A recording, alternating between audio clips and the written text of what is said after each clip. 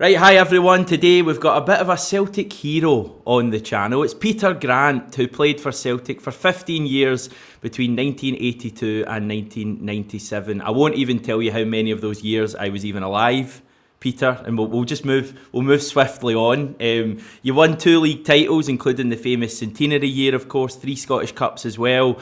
Peter was also a first-team coach at Celtic under Tony Mowbray. You've also managed Norwich, Fulham as a caretaker, and more recently Alloa Athletic and Dunfermline Athletic. And you've given up some of your time to chat to us today, Peter, so it's great to have you on. A pleasure. Thank you very much for inviting me. Was that a good wee intro? Did you like that? Did I do it justice? You done it justice, you were giving me a few extra years there. I was like that. 84, I got into the first team against Rangers. It was debut, obviously. And then that was me right to 97. Yes, it seems as if it was yesterday. Great memories, even through it low. It was a difficult time, a really difficult time I went through there. With disappointing years, many, many disappointing years. But people keep saying, would you change it? And the answer is definitely no, because it was fantastic times for me. And as I say, wonderful friendships that I've kept to this day. I need to start, rather than doing the own intro, I need to let the interviewee do their intro. How would you have described yourself as a Celtic fan's favourite, an icon? Oh, not at all. As I say, probably one of them. That's the way I'd like to be described. I was fortunate enough that it was a boyhood dream that a lot of us have. Up to the stage that, in fact, I went first day at high school. The teacher asked me what I was wanting to do, and I said I wanted to play for Celtic. He says, "Yeah, dream on, you and a million other guys," and that was fine, no problem. I understood that, but great credit to him. I made my debut at Ibrox against Rangers, as I said, but the following week we played Hibs at Celtic Park, and the same team was waiting outside to shake my hand and say, "Told me you were going to do it." So that was a bit of great pride, but it was fantastic for him as well. So we all 10, as I say, is a great achievement for the school and that at that particular time, and that's the way I looked upon it. But it was a dream, and I loved every moment of it, even though it was tough and, as I say, really harrowing times at times. But as I say, I wouldn't have swapped it for the world. And you're still living the dream because you're chatting to me from 67 Hail Hail, Peter. So the dream's still very much going on. Well, we've got you on mainly to chat about Matt O'Reilly, someone that you know quite well. Just from Fulham. Just before we get on to that, if you don't mind, just a wee bit on your current situation. How are you finding the life since leaving the manager's job at Dunfermline at the end of October? Dunfermline, I loved it. I must admit, I really enjoyed it. It was tough times. I think 7 draws, 4 defeats. I think we won 4 in the cup and lost 1 in the cup. I just couldn't buy a win in the league. As I said, a great board. Ross MacArthur was brilliant. So I've no complaints there whatsoever. I find it difficult. You see, I spend a lot of time watching games, but the day to day I really miss. There's no getting away from that. I can see why people don't retire because I find it really, really tough, I must admit, because I love that environment to get up every morning, you're going to your work to something that you love doing, and as I say, that's never ever changed. So you try and make up for that, I try and keep myself fit, as much as I possibly can. And then, as I say, taking as many games in every league as you possibly can, because people say, do you fall out of love when you lose your job? Absolutely not. And you want to get back on that horse right away. I'm not one of these guys, so I'm waiting for the right opportunity or whatever. That's not the case. I just love football. I love being involved in it, and I'd love to get back into football. And that's what, you keep learning all the time. It doesn't matter how old you are, how long you've been in the game. You learn something new every day, and we're seeing that this year with Celtic playing a slightly different way with different types of players. Also, just we know you're a huge Celtic fan. What have you made of Ange Postecoglou so far at the club and the job he's done? European football aside, let's just forget that ever happened. Listen, I think the thing for me, he epitomises what a Celtic manager should be. He shows he's got an aura about him. He knows what he wants from his players. He respects his opponents, and the way he talks about the game is refreshing. He gives it. It's not just your bland answers you get, from him. There's a lot of thought goes into it, and I think that's the way he's got a clarity about him, which I think you can see that with the way his team plays, and you can see how the message you get across to his players is very clear. And great credit to him. Obviously, one of his famous things at the start, you can get a breather at 95 minutes or at the end of the game. And you can see that with the way his team plays, when he tries to keep energy on the pitch at all times. But I've been very, very impressed. And I think the way his team plays, is the way you're expected to play at Celtic. You're expected to try and win and play with a style week in, week out, and that's never changed. And I think he's brought that, but I think his mannerisms round about the way he deals with the press, which is important in Scotland, I think he's handled that exceptionally well. Yeah, I think a lot of Celtic fans, if not everyone, would agree with that. That's a manager. What does a player need at Celtic, and what, from your experience, obviously being a much loved former Celtic player, what do Celtic fans like in a player? Is it commitment? Is it quality? Is it scoring goals? Is it a bit of everything? I think exactly what you said at the end there, a bit of everything. As I say, you've got to give them 100%. So supporters will always forgive you as long as you give your maximum, trying to do your best. They still give you criticism for it. They want that quality to go with it. I mean, you can run about like a dafty, which I used to do. And you get what that's fine. You need that little bit of quality. And I was fortunate enough to play with some players with some wonderful, wonderful quality. And I see that in the Celtic team now. I've always been a big fan of Rogic because my always disappointment thing for him was I thought he never lasted 90 minutes. I think that the fact that the managers managed to get more time out of him on the football pitch is a fantastic for us as supporters because you've got match winners on the football pitch. I always felt we were taking him off him in games we needed him most, you know, um, because you always know he's got that little bit of magic, he's always got that little bit of creativity. And as I say, I've been very impressed with him and the way the manager's been able to get things out of him. But you've got to have a mixture of everything. You give them everything, you try to win every game. Celtic was always a football club that you had to play well and you had to win. Winning was important, of course, but they liked you to play with a style as well. And I think you see that with this team at this moment in time. If I can tick off like effort, I've got effort. Quality, struggling at quality, so I think I would make about a quarter of a good Celtic player. What about Matt O'Reilly then? Because he's the guy we want to chat to you about, a guy that you know relatively well, quite similar to Rogic, I would say, certainly in the way he plays the game. Tell me about when you first kind of cast eyes on Matt O'Reilly. I think I'm right in saying you were Fulham's lead professional development coach and you gave him his big break in the under-18 side when he was just 15. So you must have rated him quite highly. I was the head coach of the 23s and I brought him into the team at 16 and it was an under-23 league. So Wow. it went to under-23s then, so you could have some first team come down or whatever at any time. They were trying to help that wasn't getting too old. And I put Matt in at 16 years of age. There was no doubt of his talent. My big concern for Matt was his fitness levels. Because he always had a slight issue with his back. And I think it was because he was growing so quickly.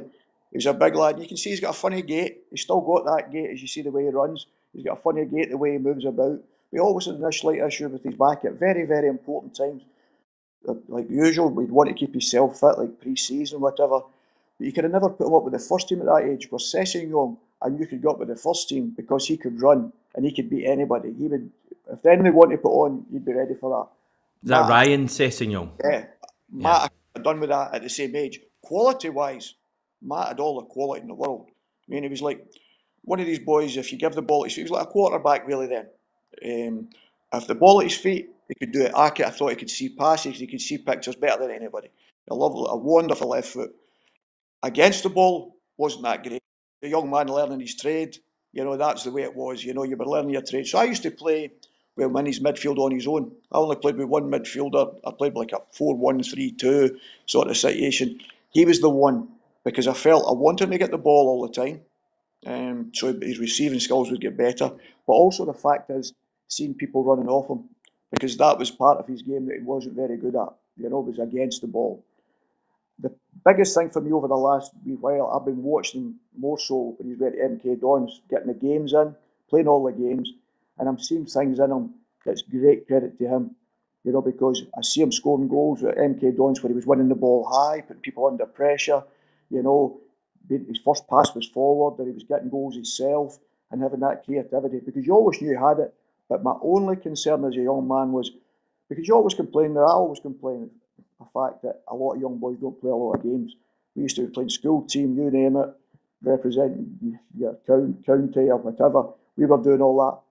Matt was never in a position to do that. I didn't think he could train as often as he should have or could have through the injuries or the lack of fitness. And as I said, the more the growing spurt he was going through. But if he could get all these things together, there was a player there. There was no doubt of that. So great credit to him. I was obviously away by the time he left Fulham. I'd been away maybe 2 years by then.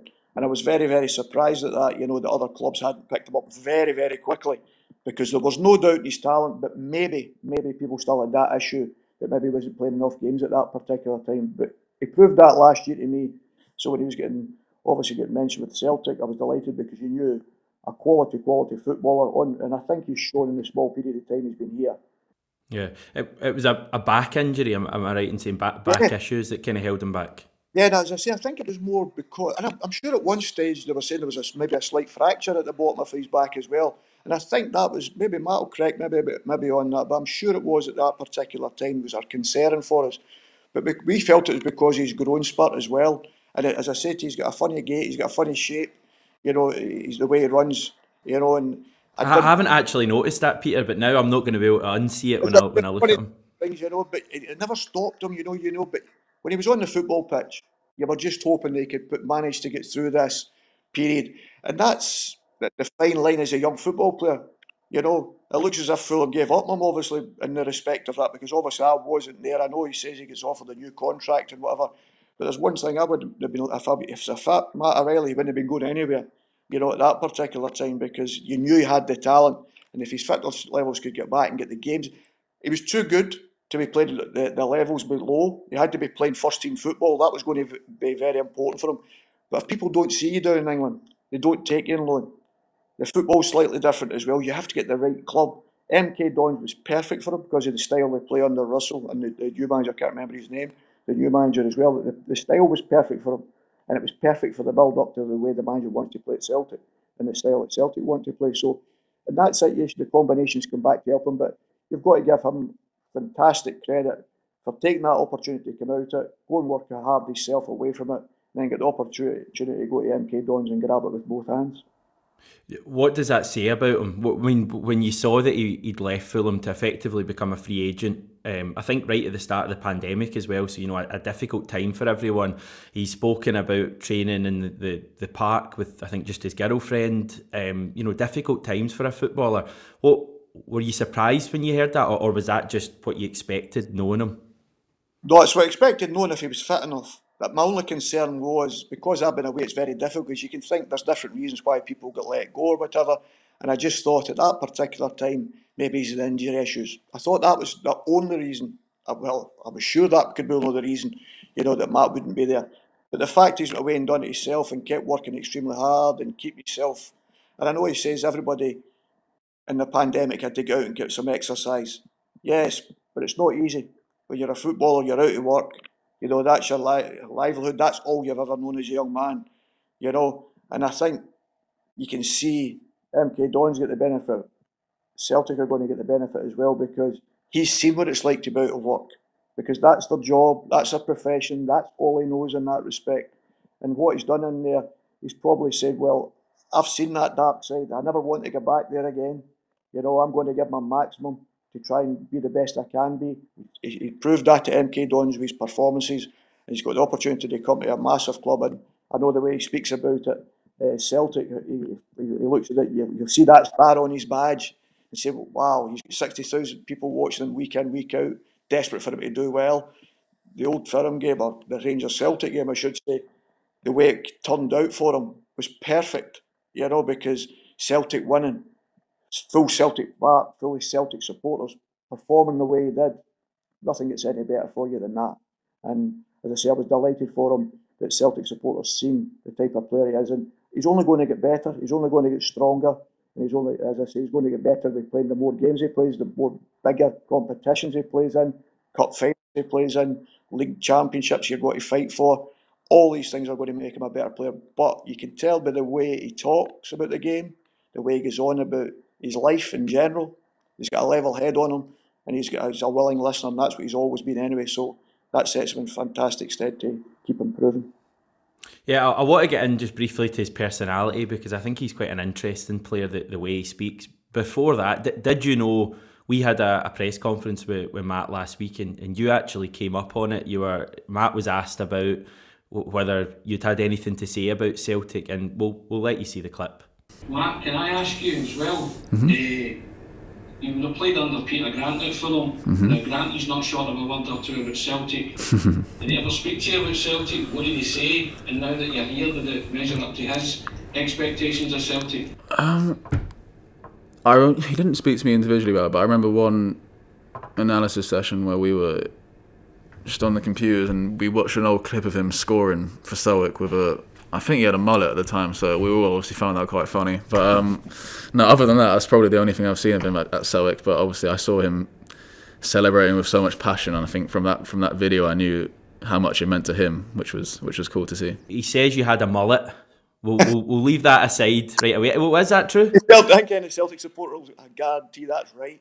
I had many haircuts, you know what I mean? So I must have had a mullet somewhere along the line. And you were showing clips of you scoring for Celtic to the Fulham lads. Is that true? Because it's amazing if so. No, I can guarantee I wouldn't have been showing them. They'd have been looking it up. I wouldn't have been me. That's for sure, you know. I was never that good a player to put my clips up, so I always let them. So they must have been searching to see if I really did play, you know, because as I say, somebody told me before me, say, Matt was saying that you scored a goal with a mullet and whatever. I said, the boys, typical the boys, because they used to have their video sessions, they're analysing their games, and you're trying to give them that as young players to analyse different aspects of their game, in and out of possession, whatever. But there's obviously a period that they're obviously going on. You can go on to everything now, so you type in your name, and by all accounts, everything comes up about you. So I remember them coming out that day and saying, what a goal you scored, and I loved that hairstyle and all that. So it didn't seem that long ago, but I'm glad that Matt's brought it back up. He clearly made an impression because he was saying that he saw the fire in your belly and the passion that day, and he said that's something that he took from it. Yeah, well, I think, as I said, the good thing for me being with the 23s was that was the thing I used to demand from them. And it wasn't, it was what I was brought up with. And I know things have changed and people say that football's moved on in different ways. It's just come around in a big circle again. But it's that drive every day, get out your bed to come and train, you know, and be the best, you know, perform well. And I think, like say, Matt and that going to Celtic, that's the way you have to be. You have to. What you done last week means nothing. It's what you do next week is important, you know. And I think that's the way it is. You put it to bed, you win the game, you go to bed, you get up, you get away again the next day again. And maybe sort of things was the drive and the determination. And I look and I listen to Matt talking about, as you say, talking about the fact that he train out on his own. And you can see he's got that little bit of hunger in his belly, you know. And I think that's what separates a lot of the players. A lot of players have got technical ability, good players, you know, but they fade and die because they can't handle the expectation of the daily occurrence of training and performing every single day. He can, because he knows the other side. If he's had a little touch off it, and I think we're getting him at a very, very good time. Yeah, I think you're right. I think he realises now.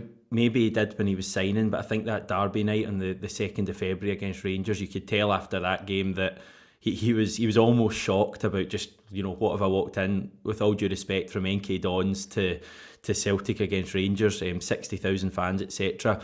They have him up doing media quite a lot, and you can see why, because he's, you know, very articulate.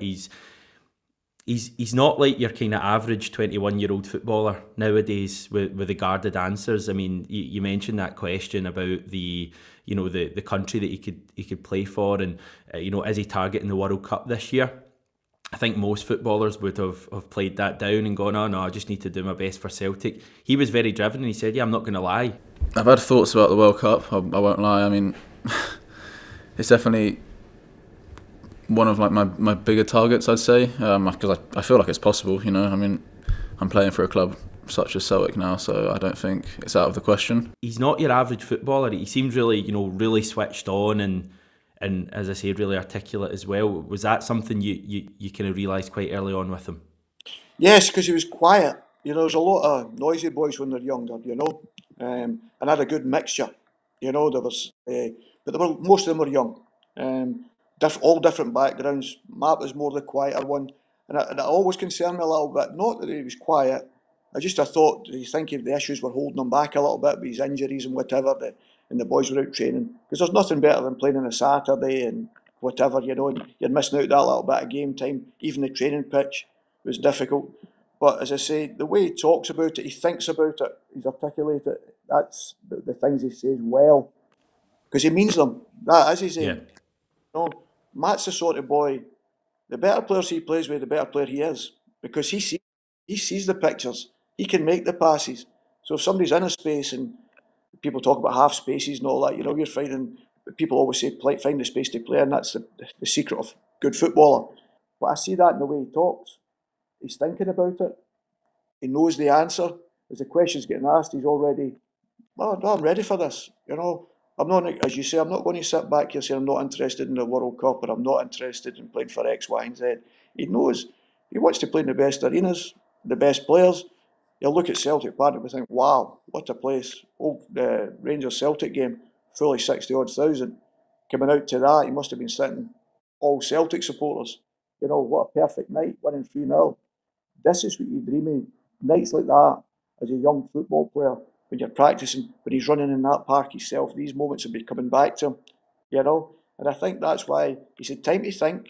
He said there's time to appreciate where he is in the respect of that when he's been out at work.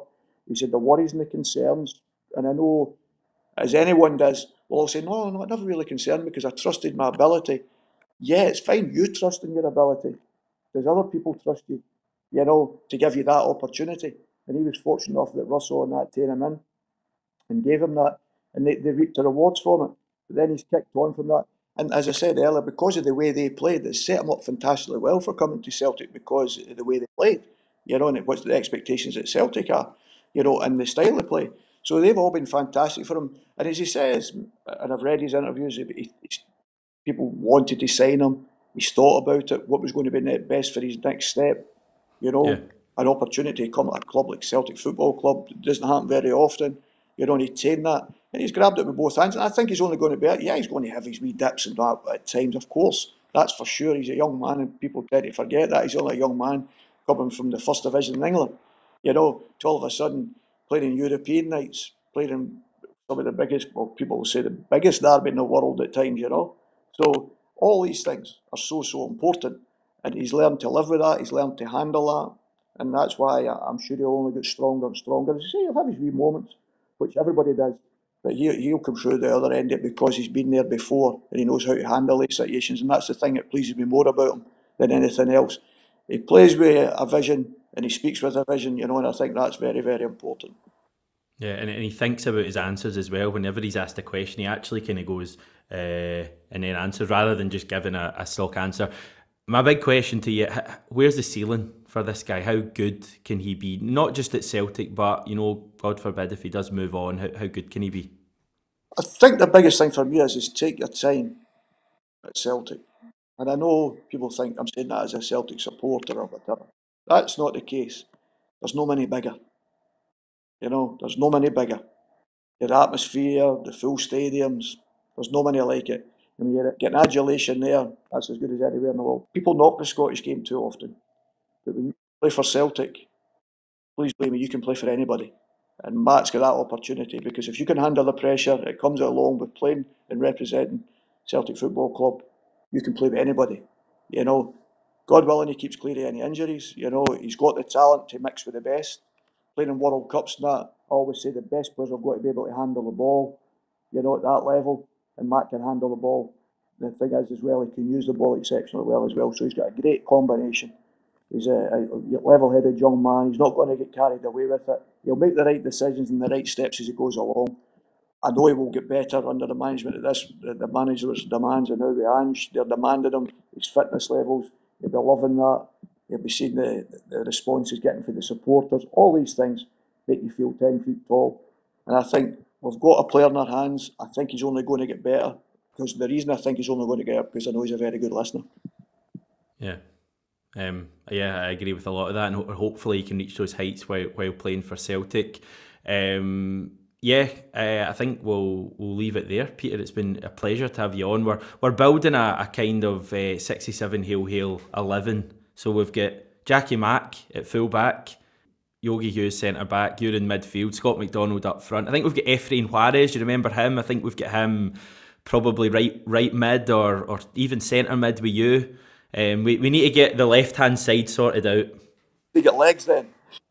Aye, you two work well together. So, we're building a side. Peter, listen, it's been amazing to have you on the channel, and we wish you all the best. And you've certainly played a part in Matt O'Reilly's career, and that's appreciated by us all. I think I speak for everyone. So all the best, Peter. Thanks very much. A pleasure. Thank you very much for having me on.